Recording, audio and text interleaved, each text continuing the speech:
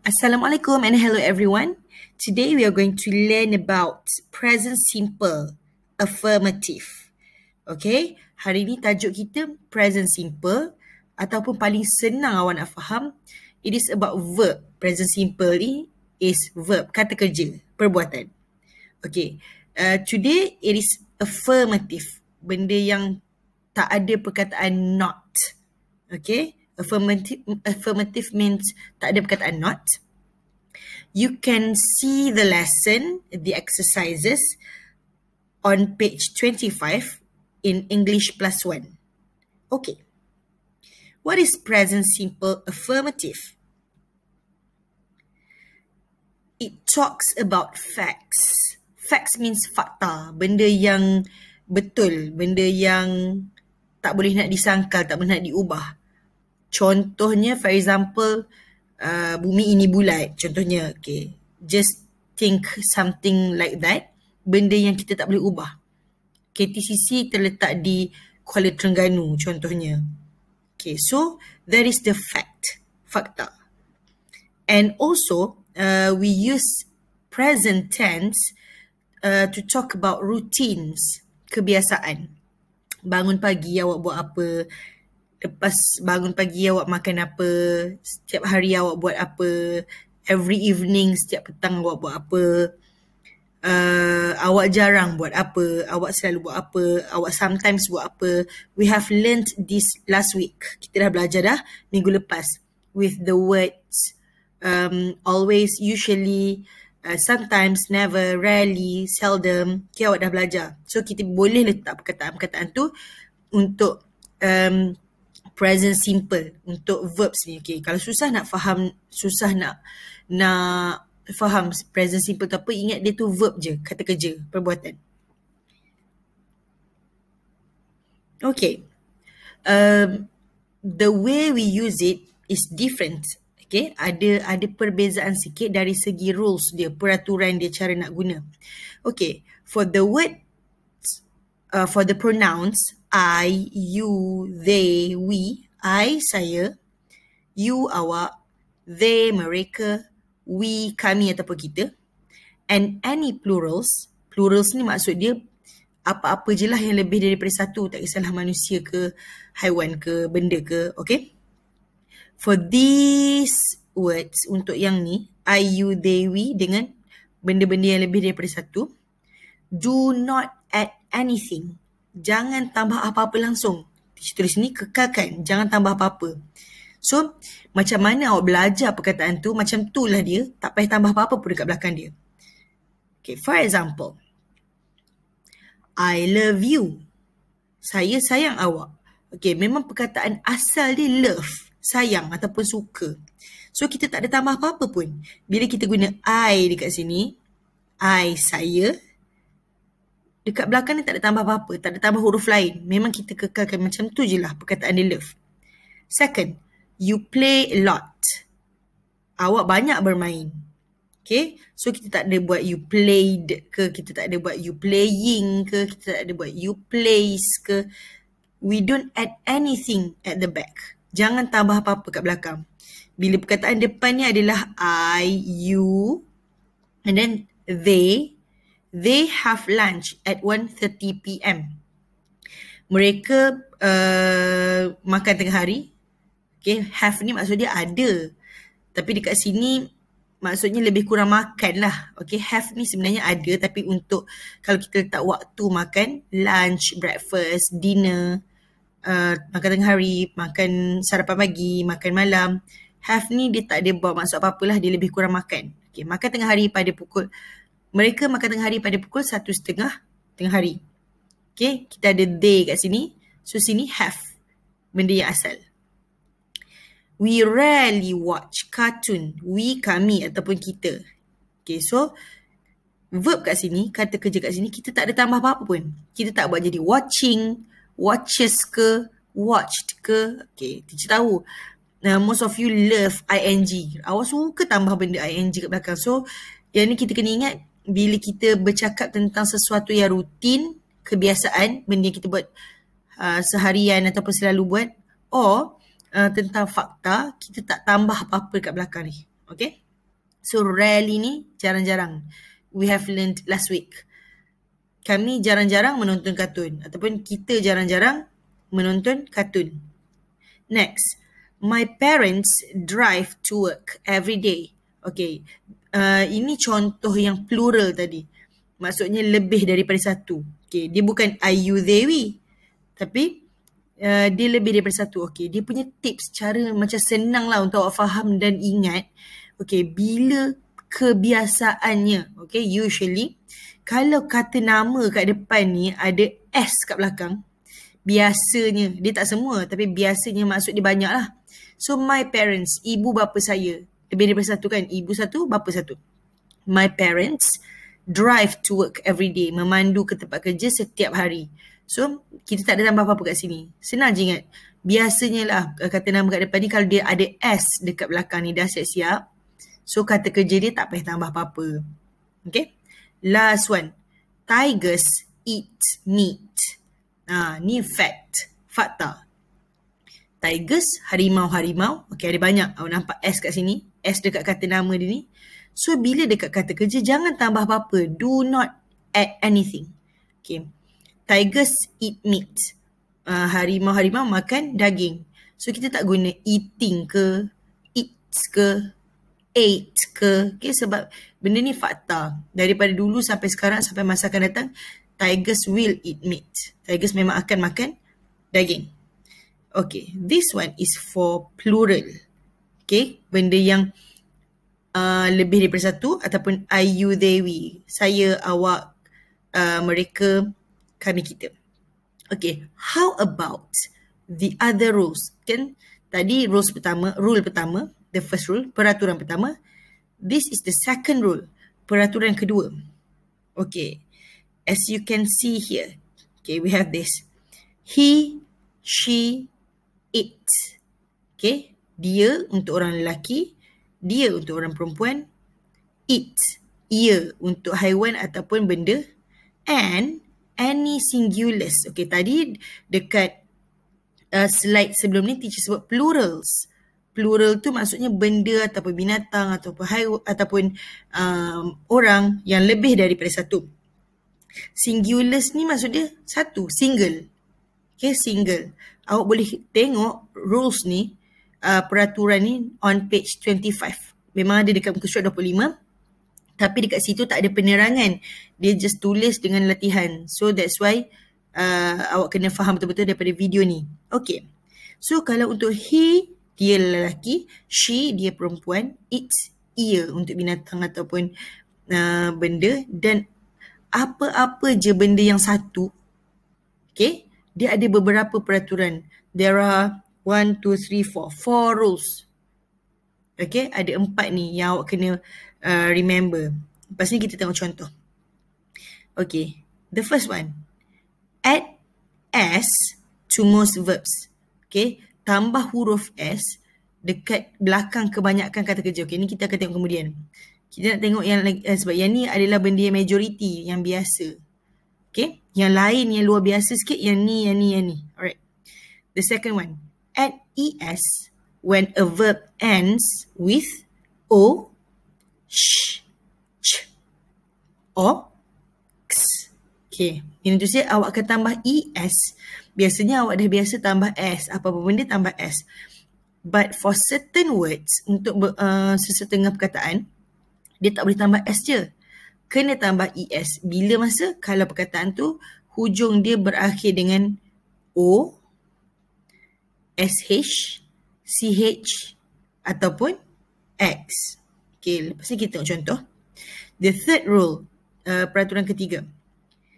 Minus Y and add IES when a verb ends with a consonant plus Y. Okay, yang ni awak dah belajar dah sebelum ni. Benda yang lebih kurang. Bila perkataan tu dia diakhiri dengan mula-mula huruf konsonan selain daripada A, E, I, O, U. Okay. Tak kisahlah B, G, K, L, M. Suka hatilah. Bila ada huruf konsonan dengan Y, M, Y, T, Y, K, Y, L, Y, R, Y. Okay. Cara dia awak tukar, awak buang, minus ni buang, huruf Y tu gantikan dengan IES. Okay. Last one. The word have ni maksud dia, kadang-kadang maksud dia kadang-kadang maksud dia ada. Okay, tengoklah keadaan. Kadang-kadang maksud dia telah. So, kita tengok keadaan. So, untuk yang ni mungkin maksud dia ada ataupun ber. Kalau tadi untuk plurals, benda yang lebih daripada satu, kita guna have. Okay, so untuk benda yang untuk he, she, it dengan singular, benda yang satu, kita guna has. Okay, let's look at the example. The first one, he loves to play badminton. Okay, tadi awak tengok yang contoh pertama teacher, I love you kan. I, sebab dia dekat depan tu I, so belakang dia tak boleh tambah apa-apa. But for this one, because we use he, dia lelaki, so kita tambah s kat belakang ni. He loves to play badminton. The second one, okay, she normally, okay, yang ni bila nak buat ayat kita boleh tambah yang macam awak belajar last week. Always, usually, normally, sometimes, never, rarely, seldom, dah belajar dalam minggu lepas kan. So she normally, dia biasanya goes to Kuala Lumpur in December, pergi ke Kuala Lumpur pada bulan Disember. So kita guna she sini. She, dia perempuan. So biasanya awak tahu perkataan dia go kan. But because we have she here, kita ada dia kat sini, kita tambah es. Okay, kalau perasan tadi kan teacher kata, kalau belakang dia, belakang kata kerja tu, kata kerja ni go je, pergi, go. So dia berakhir dengan huruf O.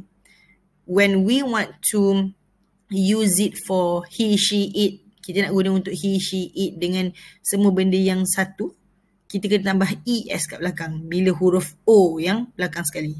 Okay, goes. Next, Dina brushes her teeth twice a day. Okay, ni awak nampak SH. Sepatutnya brush, berus. So, bila Dina dia seorang je, kita tambah ES.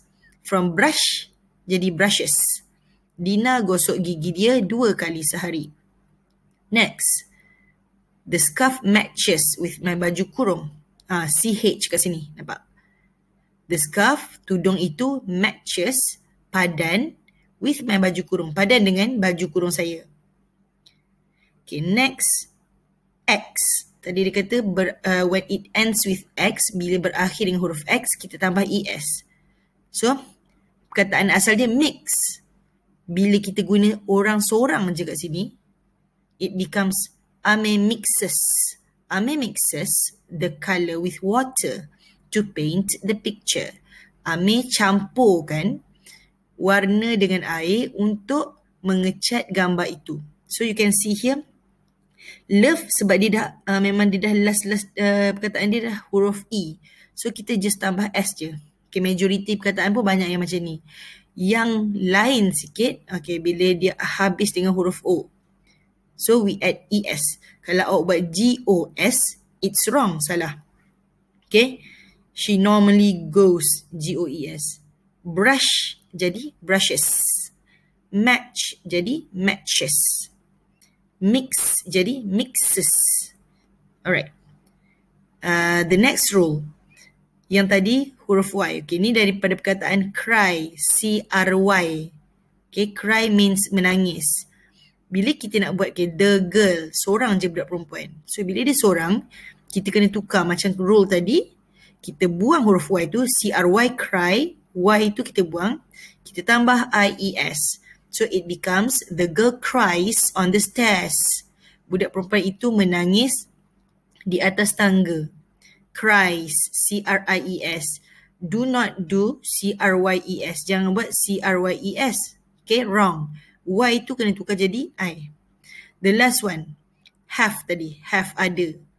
Ataupun ber. Okay. So, kalau untuk I, you, they, we, ataupun benda yang lebih daripada satu, kita guna have.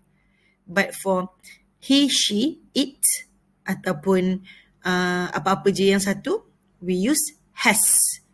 It has a long tail. Ia ada ekor yang panjang. Dia punya tips senang nak ingat. Biasanya, okay, bila benda tu satu je, kau nak tahu benda tu satu ke banyak, kau tengok kata kerja dia, awak tengok ada S kat belakang kata kerja, okay. Remember kata kerja, bukan kata nama. Perbuatan, loves, sayang, suka. Goes, pergi. Brushes, berus. Matches, padan, mixes, campur, cries, menangis, has, ada. Bila S semua ni dia single. Ingat macam tu je. S kat belakang. Single. Satu. Okay. So kalau perasan juga kat depan ni. Kata nama dia. He, she. Ni nama orang. Ni kat benda. Scarf. Kita tak ada pun S kat belakang. So kalau dekat kata nama ni tak ada S. Sebab tu dekat kata kerja dia kena tambah S ataupun ES tu. Okay, tengok ni, the girl. Girl seorang je budak perempuan. Kalau teacher buat the girls, ada S dekat sini. So dekat sini tak boleh lah ada S lagi. Then it will become the girls cry, C-R-Y. Tapi sekarang sebab dia the girl je, seorang je. So sini cries on the stairs. Okay. Alright. So your homework, it is very easy. Look at page 25. Okay, awak tengok kat sini. Muka surat 25. Ya, atasnya ada dia punya peraturan tadi yang teacher terangkan tu. Okay. I want you to do this one. Exercise 2. Latihan nombor 2. Choose the correct verbs. Pilih kata kerja yang betul. This is very easy. Okay. So, dekat sini, awak tak payah salin dua-dua. Kalau awak nampak kat sini, number 1 ni ada go, goes. Number 2 ada relaxes, relax. Number 3 ada speaks, speak. Number 4, finish, finishes. Number 5, has, have. Number 6, studies, study. So tak payah ambil dua-dua. Pilih salah satu jawapan yang betul based on what you have learned today. Berdasarkan apa yang awak dah belajar hari ni. So tengoklah depan. Senang sangat. Awak tengok ni, you. So tadi teacher ajar, you kata kerja dia kena tambah S ke tak payah. Kalau awak tengok balik yang tadi, kalau awak tengok awak rasa kena tambah S, dia jadi you goes lah. Kalau awak tengok peraturan dia yang teacher ajar tak payah tambah S, you go lah. Pilih salah satu je. Sama ada you go to bed at 9:30 PM ataupun you goes to bed at 9:30 PM. So tengok balik. Nanti teacher akan share balik nota ni tadi dekat dalam grup. So awak tengok balik. Kalau you kena tambah S ke tak payah. Okay. My parents. Ibu bapa saya. So ada berapa orang kat sini? Kalau orang tu ada my parents. Ibu bapa saya 2 orang. So kalau 2 orang kena tambah S ke tak payah. Okay, tengok balik nota tadi. Number 3. My teacher. Teacher je. Cikgu saya. Tak ada pun huruf S dekat belakang teacher ni. So maksudnya cikgu ni seorang ke ramai. Kalau tak ada S. Okay. So awak kena tentukan. Kalau dekat teacher ni tak ada S, maksudnya dekat sini kena ada S ke tak payah. Okay, pilih satu jawapan. Number 4, our English class. Kelas English kami. So kelas English kami ada berapa? Okay. Kalau kelas English kami ada 1 kat sini, apa benda yang awak patut pilih? Okay. Number 5, I, has, have. Okay, teacher ajar tadi, I tu, lepas I kena guna apa? Has ke have? Pilih salah satu. Last one, number 6. My sister studies, study. Sister. Sister seorang je kakak ke atau ramai kakak? So teacher bagi dah tadi clue. Kalau biasanya kata nama ni tak ada S, maksudnya dekat belah belakang ni apa jadi? Okay. So do this work. Ini aja. Ada 6 je number. This exercise in your book, in your yellow book. And as usual, send it to me. Okay. So hari ni kita belajar tentang ni je.